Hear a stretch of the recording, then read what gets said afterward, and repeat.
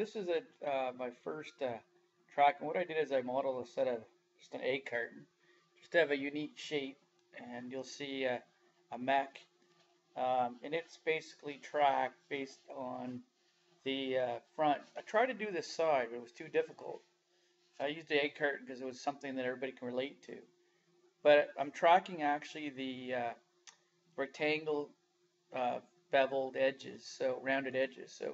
So again, this is the model in Metaio, and you'll see vaguely the egg shape of the carton here.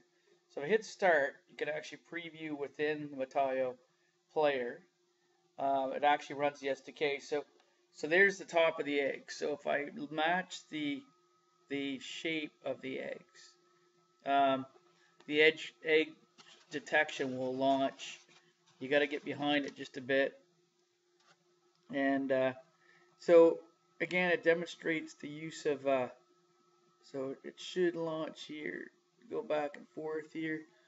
You could change the sensitivity, but what happens? The shape goes away, and as soon as it registers it here, um, again, I should get my. There it goes. So now I have my character above the eggs, and as I make sure the shape is in line with the model, it's always there. So once it's loaded, it's pretty good. Now, if it can't see the shape, it will not register, as you can see. So you got to have it back in. And again, here's the model. But anyways, it's basically object tracking instead of image tracking. It's using the outline of the eggs to set the variable. I'm just going to go full height, full screen here, just to show you a bigger view of it, and bring it down.